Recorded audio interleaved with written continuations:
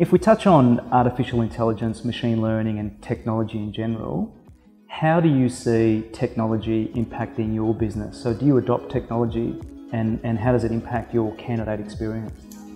It's really interesting. Like, we've kind of made a conscious decision to look at what we can use technology-wise, but also understand that that's not our core business. So we employ a lot of organisations to support the back end of our business, and that, you know, they use AI.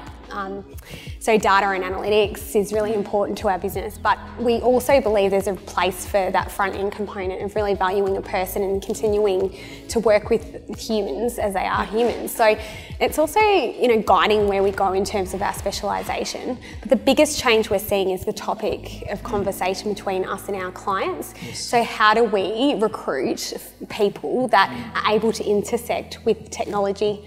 And that, you may notice as well that that's becoming a big topic because people will be expected to engage with AI over time, and it's challenging the workforce. So yeah, I think quite rightly. I mean, you said I think there is an art and science to what we do, and I think the science, the technology that can empower and to provide some continuity and consistency of process.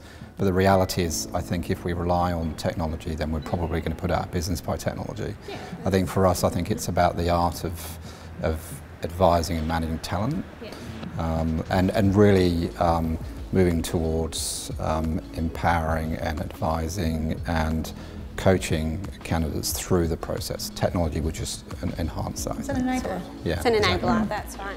Although we do utilise technology in our marketing, and that's where we've uptaken it a lot, is in our digital marketing piece. Right. So using video to create a narrative, but still engage with people, but use the technology of digital marketing that you see in these product-driven environments to get our messages out there on behalf of our clients. So that's where we do use technology, and it intersects really well, but it's a rich sort of story that you can create through video. So we use the right types of technology, I suppose. And great example. Yeah.